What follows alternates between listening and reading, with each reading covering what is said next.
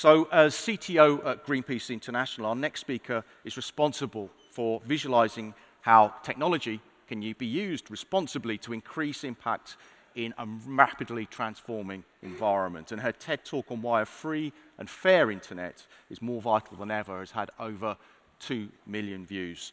Please welcome to the stage Priscilla Chomba.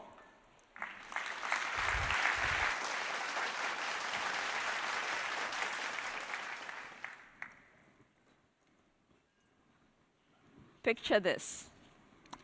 5-year-old me in the small mining town of Mufulira in Zambia, pestering my sister for the time. Last I checked, she said it was 16:45, but we're playing outside, so she's under strict instructions to make sure that at 17 hours, she must tell me no matter what. And the reason is simple, because at exactly 17 hours, or 5 p.m., if you will, the TVs came to life. And you got to watch Sesame Street or The Muppet Show. But if you missed it, then you had to wait until the show that comes next week.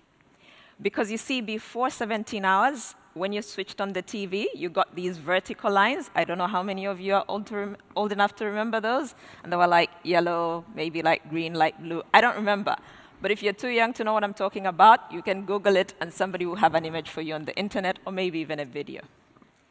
And so my point is, if you told 5-year-old me and my sister, or my parents and neighbors, that within their lifetime, they would be able to watch any show, anytime, anywhere on a device this small, they would have nodded and smiled politely while really thinking you need to get checked.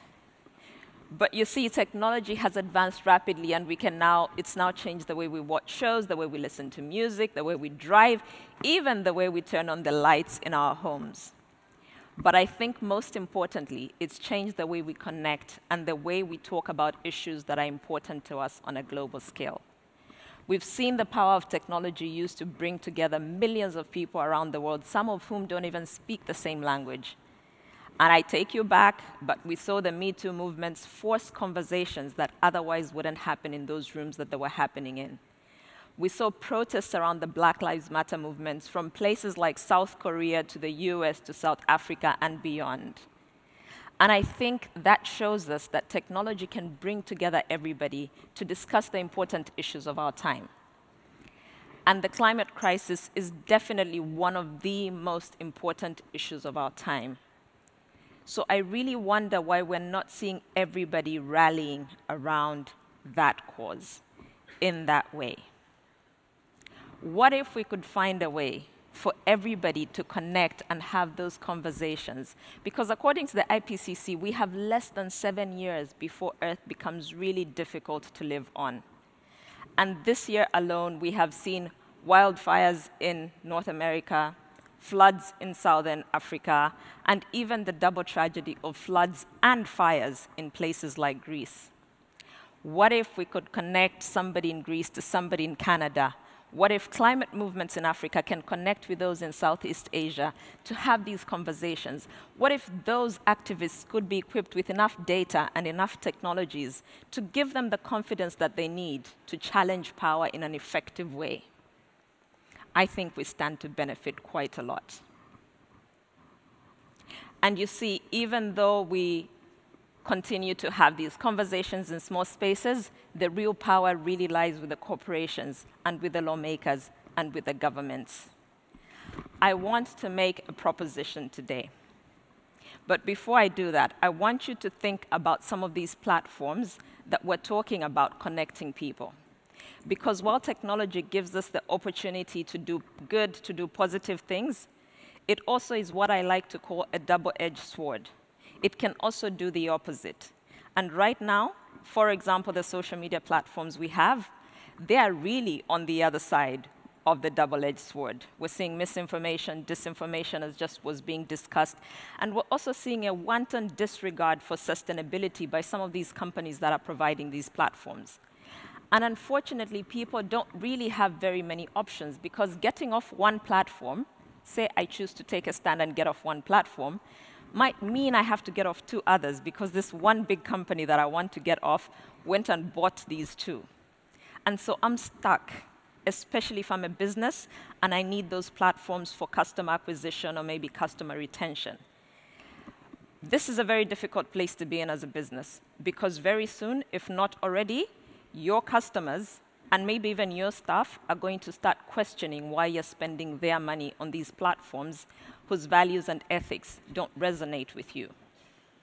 And so the first proposition I have today is that we need to start thinking about how we invest in those small, those new platforms that are ethical, that are value-based. Those platforms that are being built by people so passionate about the environment that they will not sell out in the name of profits. I know this is very difficult to do, and I know you're probably thinking this might come at a cost, but I believe it's a cost that we have to pay. Because without these, very soon you will be losing business because your customers will be questioning this. And I know in those MBA classes we were told that the whole point of a business is to maximize shareholder value, but maybe it's time we rethink what the metrics for that shareholder value is. That maybe saving the planet is as important as financial profit, and we need to find a balance. We know that money must be made, and everybody wants to make money in this economy, but there has to be a way to find a balance between making money, but also making sure that we have an earth on which we can live in time. And so I would have loved my second proposition to be that we, reinvent and come up with a new economic model. But I know that's a very big conversation, and I can see a few of you showing a bit of panic that I'm going to talk about this and it will take the whole day. So I'll leave that for another time. For now, I'll go back to what I was talking about, the double-edged sword of technology, and go to data centers and cloud computing. Because you see, for every new trick that technology accords us and every new opportunity that we take, we also have to realize that in the background, it could be contributing to the lack of sustainability, that we could be using data centers that are not using renewable sources of energy, and that because these organizations are prioritizing profit over people and planet, they make sure that it's really the cost of the environment, the cost to the environment is really invisible to us as users. And so we need to find ways to make sure that there's data, that there's more information that businesses can use, that lawmakers can use, that consumers can see to demand accountability from these organizations. Good data has really been far and few between, and we've really struggled to make some of these companies report. And even when they do report, and transparency has increased in the last decade or so, the methodologies and the scope being used are so different that it's really hard to have accurate data. But what if we could use data-driven and data-based and evidence-based metrics to drive change and inspire these organizations to do better? Greenpeace, in about 2009, started to look at the technology sector broadly and measure sort of the carbon emissions they were producing, what their sustainability goals were. And that really helped push some way, but we still have a lot that don't do this. And so using evidence-based approaches, we were able to influence some technology giants to make sure that they're using 100% renewable energy, or at least they have targets to do that. But what we've seen is that there are still many that won't be influenced no matter what we do. And so we made a choice. We stepped away from working with some of those companies. We just said, if you won't make the efforts that need to be made to save the planet, we won't work with you. And so my second proposition today is, what if you could use your organization's influence to apply pressure on these organizations to change?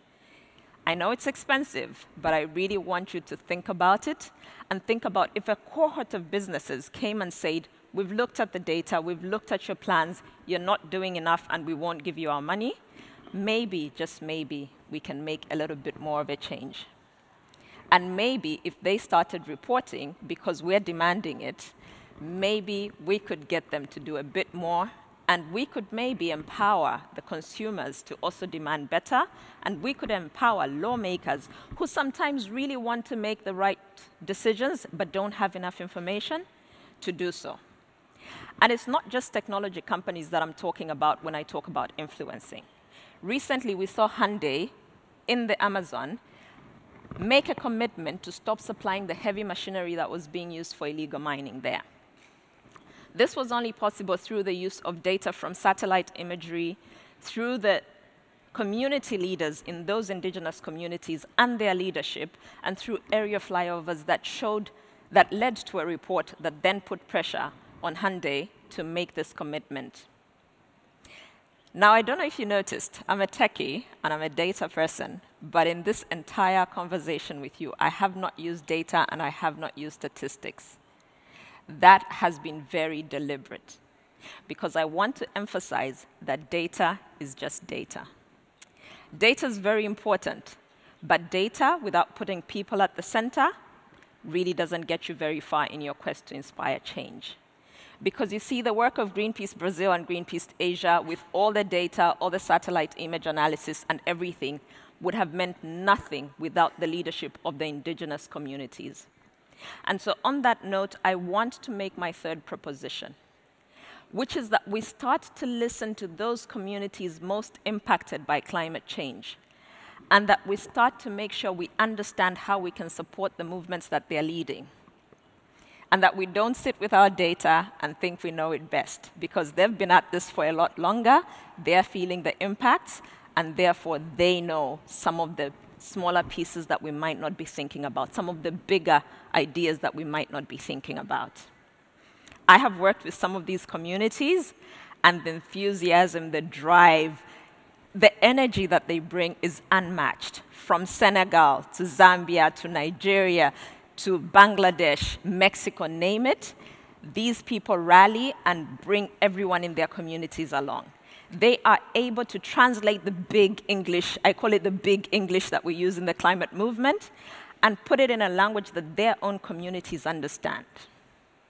They are able to sit with the elders in their communities and listen to the indigenous knowledge that allowed them to coexist with nature in a healthy way for a really long time, and start to reapply some of those principles.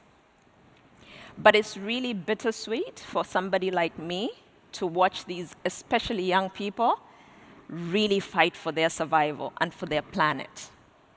Because between you and me, we know that they and their communities contributed very little to this crisis. But they are scrambling for their lives. They are scrambling for survival.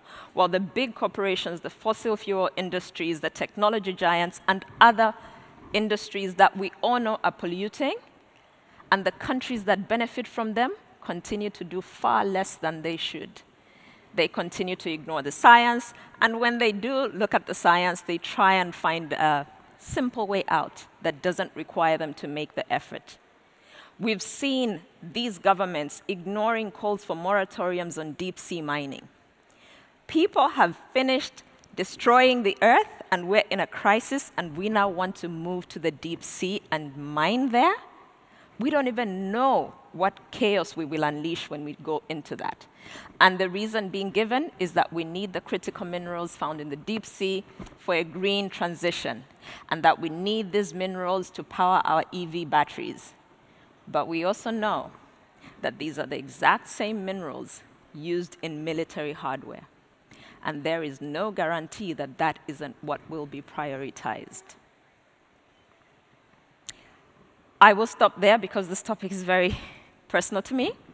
But given the weekend that was, and the fact that nobody rested, we were all refreshing our feeds or listening to the news because OpenAI and then Microsoft decided to keep us all entertained, I would be remiss in not mentioning that I think the conversations around AI should also focus on the planet.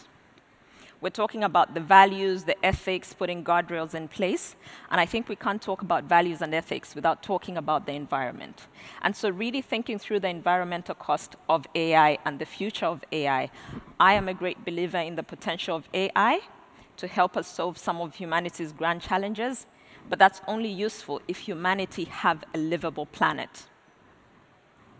And so I will stop here because the clock is counting down and take you back to my 3 propositions. The first one, who remembers the first one? Or was I just kind of speaking to myself? The first proposition that I made, and this is me now trying to remember because I know there were 3. The first proposition that I made was that we invest in alternative platforms that are green, that are ethical, that are value-based, and that give us an alternative to what we have right now. My second proposition, again, I'm looking around the audience for ideas on what the second proposition was. I don't remember the second one either. But I know the third one. The third one was us making sure, no, I remember the second one now. The second one was that your organizations use their influence to make sure that corporations that are polluting are held to account. And the third one was that we work with communities to make sure we understand how we learn from them, how we support their movements. And so I will leave you with one proposition, which is that you think about what you can do to inspire change, especially given that we're in a climate crisis and that technology can either be a part of the problem or a force for good. Thank you.